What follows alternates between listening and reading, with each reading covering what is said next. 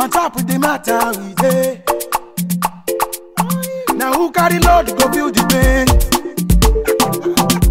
Trouble sleep, I gotta go wake up. Alright, I'm on my leg. Anybody oh yeah, jalo. Show le duro baro badela. See the city where I dey so. Waiting the stop, I confirm. I don't know. Who stop Baba money? Who stop Baba money? Who stop Baba money? Can I hear please? Many things they happen now. For the city where we dey. Ojulari, Aumarawa. Inumaji, Aumarawa. See them they watch up and down. Some of them they use to run this town. Now here we dey, on top the matter. On top the matter. Who stop up? I've been a good girl right from outside. For me, I'm a dudu. Go matter, go ba fele, go ba ma fele, go ba nekoko. I've dealt with criminal. Inspector, this is all my family. They are all thieves. Thieves? Yes. Trouble sleep, I gotta go wake up. Alright, I'm on my leg. I can substantiate and enumerate seriously. If I can stand up, don't worry. See, officer, with due respect, you are officer of the Federal Republic. But if I stand up, I will explain to you in details. Yes, I was arguing with my old man. You see? I will stand up and let you see what is happening to Look at it. Yes, Benny. First thing in the morning, Marconila. Who is that? It's me. It's for you. Daddy, we need to talk. I'm coming. Sir, we need to talk. That's why I'm here. I'm coming. Yeah, come here. Kí ló ṣe? Why can't you knock before you? Daddy, that's not the point here. Sir, why did you go and do DNA test? Believe me, And then? Is it because of my predicament? Am I your father? Yes, you are my father. So I have right on anything. Gbogbo èmi bàbá ọmọ mi ló jẹ́. So mo gbọ́dọ̀ confirm everything. Fine. Thank God now, I can confirm. So I'm here now to talk about to become the COO of your company. COO? Yes. Now, you have confirmed I'm the son. One of the board members ló jẹ́ ní company. Ó dẹ̀ ń gba salary ẹ̀. Why kí ló tún kù? Kí ló fẹ́ kí tún ṣe fún ẹ? But that is not enough for me. I want power. You want power? Yes, power. Oh, thank you. I see. What of girlfriend yẹn tó máa ń wẹ̀ wá yẹn ọmọ dáadáa yẹn tó introduce ẹ̀ sí mi yẹn? Mo ti rí bí báyìí ti pẹ́ now. At least you are a man. Ó ti yẹ gbàtà wá wà bí irú yín báyìí àti bẹ̀rẹ̀ sí ní ṣe family something now. You see? Wow. My baba me, why always changing subject? Kí ló ṣẹlẹ̀? Me, I want power. That is it. I am your son now. Mo fẹ́ fojú kan ọmọ mi. That is when I become the COO. COO of the company. Without CEO, no fojú kan ọmọ. Kí ló ń ṣe? Yes. Anyway, go away. I can't go anywhere. This is my father's room. Àní mo fẹ́ báyàn sọ̀rọ̀. You to go to your father. This is my father's room. No, I can't. Wá jáde mi fẹ́ mi ò ráyè. I said no. Mi ò ráyè yẹn láàárọ̀. Mo ti fi sí gíga. Mo ti lọ́ọ̀kẹ́. Ó ń gbọ́. I said no. Baba Folu. Yes. DNA test? Exactly. Oh, come on. It could matter, man. Everybody does it. Everybody. Yeah. Thank you, my officer. You are welcome. Excuse me, madam. We are not everybody. And, Baba Folu, o lérò pé mo ní àṣírí lọ́wọ́ ẹ. How much more of your secrets do you think I can bear? Kí ló ń ṣe gan? Will you keep quiet? You are standing there shouting on me. Lórí 25 million naira tí wọ́n àti àwọn ọmọ ẹ̀ tẹ́ ẹ gbé ẹ̀yin ò lè burúkú lásán yìí.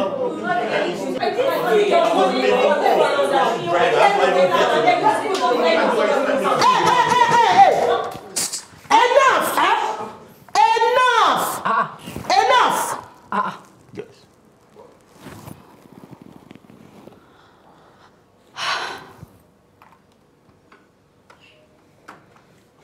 Ha! Ó ti yé mi. Now I know that, Baba, you have a lot of criminal in this house. Hey, you! Baba, ṣé driver tẹ́ sọ pé ránṣẹ́ nìyẹn? Yes, officer, it's my driver. So, where did you go to?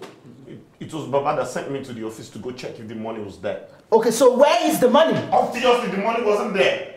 Oh, no. Baba, you have a lot of armed robber in this house. I have a lot of work to do. I'm still coming back to you because your face looks like that of face of an armed robber. I'm coming back to you. My eyes on you. Now, Folu. No, Akobi. Okay. When you went to Baba's room to argue with Baba, did you see the money, yes or no? Our role of the family, I did not see any money. You did not see the money, or you decide not to see the money? I beg your pardon, please. Will you please quiet? Answer them as a son of the house. The first son, yes. Bami. So your so-called DNA prove to you that I am the Akobi. Let me stand up and see that I'm the real Akobi of this family now. What are you telling me? You see how he's talking to me. And Tofes, the CEO of the company. Yes. Listen. Idiot. Baba Folu, what did you just say? You call my own son a bastard? He's a bastard. Baba Folu. I'm hearing you. Don't dare me. Don't dare me. If you are there, you go. You can't just stand up here and steal all my money. 25 million. I can't bear it at all. Mommy. Hey. Please, calm down. Tell your father to stop disgracing me. Disgracing you? Ìwọ orí ẹ ti dàrú sẹ́. Orí ẹ ò mọ nǹkan tó ń ṣe. Wọ́n sọ pọ̀rípọ̀rí bàbá ẹ̀ àbá. Ọmọ gbàgbé mo ṣe fẹ́ ni. Àbá pọ̀rípọ̀rí ẹ. Oh, very good. You all want to believe that I'm a wicked woman, that I'm cheating on you. Láì mọ̀ pé ìwọ gan-an lórí oníranù. Tó ń bá Àṣàbí, ọmọ ọ̀rẹ́ mi, ọmọ 22-year-old sùn, àgbáyà. Yes.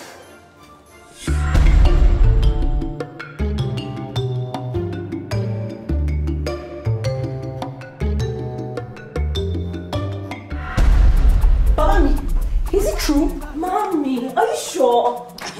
Heavy Baba in there. Àṣàbí is 2 months pregnant for him. Damn! I don't even know. And I get to drive this man every day. Man is coded. Even me, that I'm the firstborn of this house, as in the Akobi of this house, I did not have any idea about this. This is preposterous. Come on! Just bá mi wówó tèmi. Is that all you have to say for yourself, Baba mi? Yes, is that all you have to say for yourself? I cannot even understand you. Ṣé orí ẹ dàrú ni? Okay. Kí ló ṣe gan? I'm a Muslim. I'm an African man. Christian yayin. Ẹ̀sìn wa gba mẹ́rin Ọlọ́run wí bó bá ti lè tọ́jú ẹ̀. It's how they twist the word of God for their selfish interest for me. And make it suitable for every single thing that they do. Àbíwọ̀ gébété náà tó ń sọ̀rọ̀. Ṣé Jẹ́mídé kọ́ lẹ́yìn kankan follow you bá mi? Ṣé Jẹ́mídé kọ́ lẹ́yìn follow you? Ẹ wá sọ pé Jẹ́mídé náà.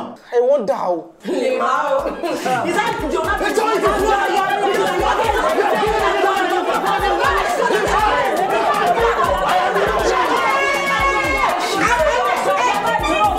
Hands up, everybody!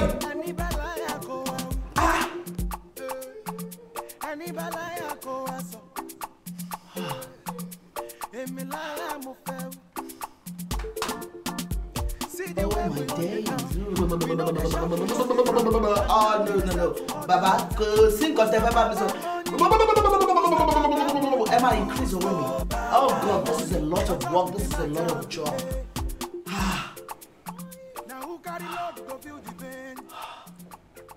Ewo. We will talk about that later. This is one step after the other. For now, ẹni tí ó gbé owó bàbá òun là ń wá.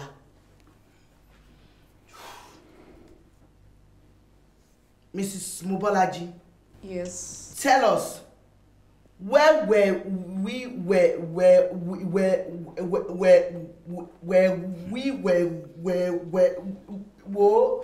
Ibolewa 24 hours kí wọ́n tó jí owó bàbá. Good. I was confronting him about Ashabi's pregnancy.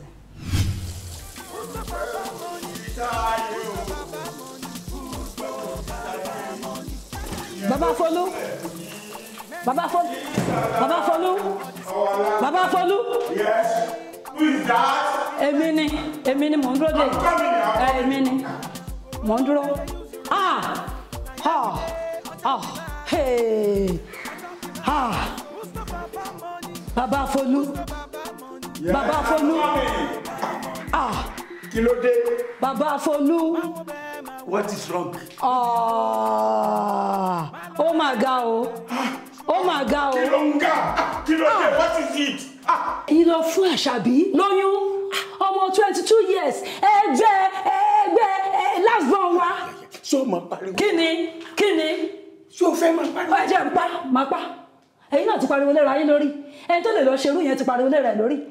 Àṣàbí ẹgbẹ́ ọmọ àbígbẹ̀yìn wa ìní olúwa ọmọ 22 years. Wà lẹ́ pọ̀jù. Wọ́n náà tẹ̀mí pọ̀jù. Ń tẹ́ máa sọ nìyẹn. Ìgbẹ́ Baba Folu èyí ò máa dáa ọmọ pínísí àbígbẹ̀yìn wa lẹ́yìn lọ fún lóyún àbí lẹ́lọ fún lóyún ṣé nǹkan tó dáa ni. That is why you are shouting on me. Mo ní kó ṣe fẹ́ ká ọmọ mi ọmọ gbọ́ ni. Ǹdà má bínú. Ta ló lẹ́bẹ̀ẹ́ òṣì ta ló ń dánú ta ló ní má bínú kí ní fà yẹn ta ló ní má bínú tí mo ṣe wọ́n tí máa ṣe fún yàrá yín àkọ́ bẹ́ẹ̀ ni. Ṣé kí ló ṣẹlẹ̀ gan pàápàá? Mo fà yín lẹ́bùgà lọ bàbá Àṣàbí ó ń bọ̀ àbáyé. Wà á ń bíbà kí ló ṣe gan tó dẹ̀ wí gbogbo ẹ̀ tó ń pariwo ṣá kí ló ṣe gan? Èmi ni kí ló ṣe mí? Kí ló ṣe ẹ́? Ẹ̀hún tó ṣe mí yẹn máa wá ṣàlàyé fún yín. Nígbà tí n bá bọ́ta tí n bá pé ọmọ tí mo pariwo lé wọn tí mo pariwo fún wọn pé wọ́n lọ bàbá yá àgbàyà tí ò lójú tì tó lọ fọmọ kékeré lóyún ọmọ ṣínṣín ní ọmọ tí ò jẹ́ ẹgbẹ́ lásìmọ̀ wa lọ ẹgbẹ́ tí ẹ̀jọ́ ni wọ́n ọmọ 22 years. Ṣé mi ò tọ́jú ẹ? Mo tọ́jú àwọn ọmọ mi mo lówó láti tọ́jú ẹ kí ni nǹkan wàhálà tó dé bẹ́ẹ̀ ń sìn kí ló ń gbé tó ń dùnú. Ó ti dá abẹ́.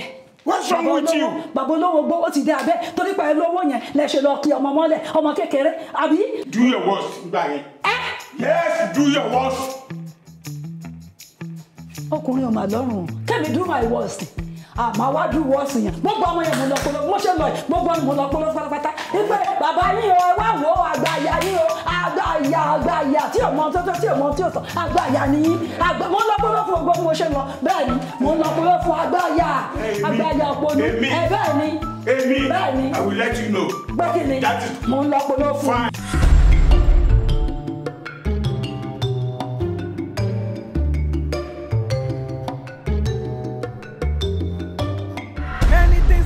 Now for the city where we dey ojúlárí àwọn mọ́ra wa inú máa jí. Ṣé kí bá yín bomi wá kẹ́ fi ṣọwọ́? If I finish eating, you bring it. Can I have it? Thank you. God bless you. I will. Come on, parrot. Come on, Jaya. Turkey. Odo. You are a good cook. Thank you. Ndana. Oh, good.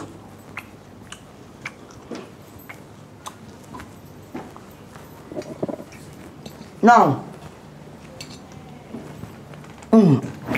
back. Now that, so now, Mrs. Bewaji, I'm with you.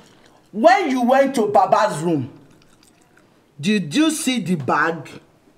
Yes, I saw it. This is not the first time Baba is bringing money to the house, please. Nígbà tí mo rí Báàgì ńlá mo mọ̀ ẹ́ pé owó ní gbogbo náà la dẹ̀ rí. So that means you stole the money because you were angry at Baba. Stealing? Why will I steal his money? 31 years of marriage, I did not steal. Then where will I start now? So you did not steal Baba's money. If you did not steal Baba's money, then tell us who stole Baba's money? Well, none of my children. None of your children? None of them. Since none of your children can steal Baba's money, that means this driver is the one that stole the money. Damn! Excuse me, Inspector. I have something to say. Say it! Bami, Mami, I know who stole the money.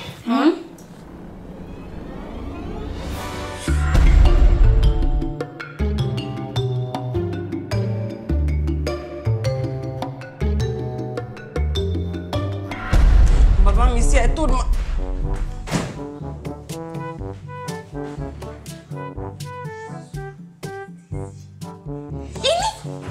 You people, we need to give me a few minutes. Mumbo. Mo fẹ́ yàgbẹ́.